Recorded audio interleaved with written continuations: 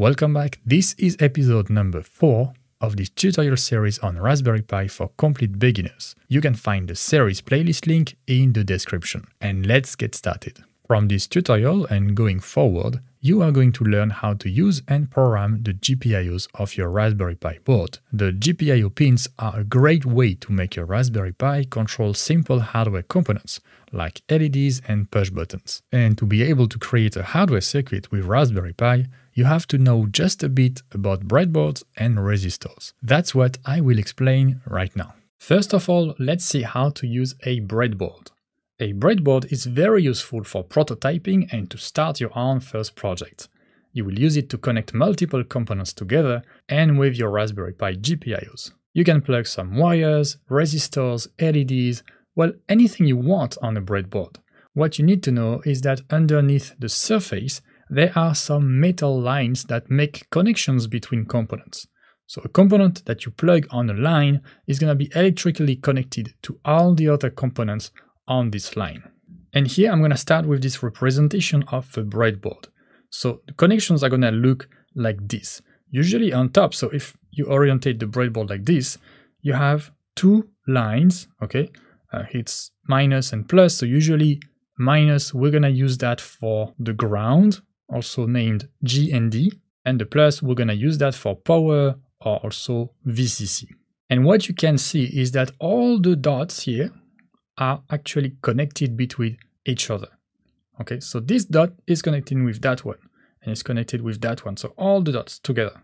And the same thing for the plus lines, okay? So those are two different lines, they are not connected between each other, okay, the minus and the plus, but within one line, all the dots are connected together. So you have this at the top, you might also have this at the bottom, if you see another plus and minus line like this. So those we will use them for ground and power. And then you have a lot of other dots in the middle here. And as you can see, those are not connected here horizontally, but they are connected vertically, okay? So you can see here, for example, we have those 5 dots are connected together. So if you put a component here, so one side of a component here and one side of a component in that one here, they are connected together. But if you put them on a different column here, they will not be connected together. Okay, so that's basically how a breadboard works. You have two big lines here at the top, at the bottom as well, and then you have columns here. Those dots are connected in columns. And before I go to the real breadboard, here you can see I have 2 images. Okay, so here is what a breadboard might look like. So you might have something like this. Maybe you have a small version, okay, that's basically only half of this. Maybe you have a long one, so you can see here we have numbers of columns between 0 here and 60 something. So the size of the breadboard here doesn't matter. You might have only half one or a large one. It doesn't matter. What I wanted to show you here is that, so at the bottom here is the one that I'm going to be using. And you can see we have the plus line here that's continuous and the minus line here. But I know that some of you might have a breadboard like that. And you can see there's a big difference is that the plus and the minus line here are actually cut in the middle. So all those dots here are connected, for example, on the plus line, but those dots are not connected with that other side of the breadboard.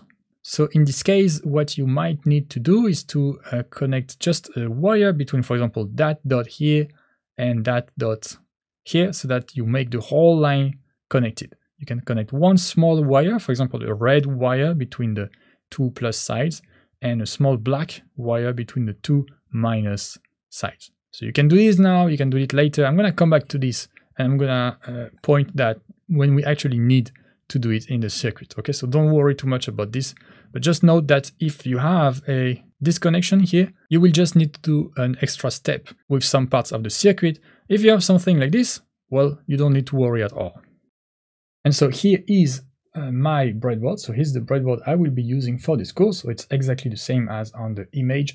And you can see here we have the plus line. So I have a plus line at the top and then a minus line. Okay, so all the dots here are horizontally connected on the plus line and all the dots are also horizontally connected on the minus line.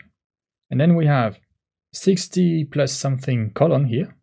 Okay, and all the dots, so for example on the column number 60, You can see I have 1, 2, 3, 4, 5 dots. Those 5 dots are connected together, but are completely independent from all the other columns that I have here, okay? And I have this here at the top and also at the bottom. So you can see it's kind of a, here, this line in the middle is a symmetry line for the breadboard. And that's basically all there is to it for the breadboard. The most important thing is to know which dot is connected to which. After that, you can do everything you want. The first circuit we will do contains an LED, and we will make this LED blink. Okay, and to make an LED blink, we will need an LED, some wires, but also one resistor. The resistor is here to lower the amount of current that goes through the LED, and it's also helping to protect the GPIOs so they don't get burnt with too much current. And for this course, we will use 1 kilo ohm resistors. It's a very standard value, and I'm not gonna give much details about this value, but if you want to know more about that, you can also find many resources on the internet. So now that you know what resistor we want to use, then how to know which resistor to pick from the resistor set that you have. So maybe the resistors are correctly set per value in the kit you have, but if it's not the case, you will have to read the value from the color. And here is a table to help you find the value of a resistor with the colors on the resistor. Usually you will have either 4 bands or 5 bands resistor. And here the first band, the second band, and optionally the third band correspond to a number. The next one corresponds to a multiplier. And finally, the last band is for the tolerance or the precision of the resistor. And for what we will do in this course, you don't really need to worry about the tolerance, okay? Any value will do. Usually you will have here plus minus 5% or plus minus 10%. Here we don't really need to care about the precise value for the resistors. And here's the example with the resistor we're gonna use, so the 1 kilo ohm resistor.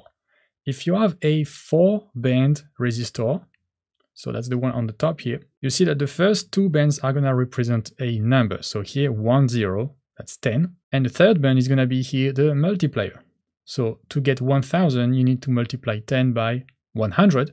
So that's why you have brown, black, and red. And then you have the tolerance, which can be any color, it doesn't matter. If you have a 5-band resistor, like the one I will show you just in a minute, then we will have 1, 0, and 0, so brown, black, and black, those are the first, second, and third band, and then the multiplier is going to be only 10, okay, because we multiply 100 by 10 to have 1000. So in this case, you have brown, black, black, and brown, plus the tolerance. Okay, and if you are confused about, well, what side to read the resistor from, usually all the colors are, you can see close, so you have one band here at each extremity, but most of the bands will be close to that first value here. So where you have more space here, it corresponds to the tolerance. That's how you can correctly read the value. So here is the resistor that I'm gonna be using. Okay, so you can see I can read it. Here there is, so I have 5 bands.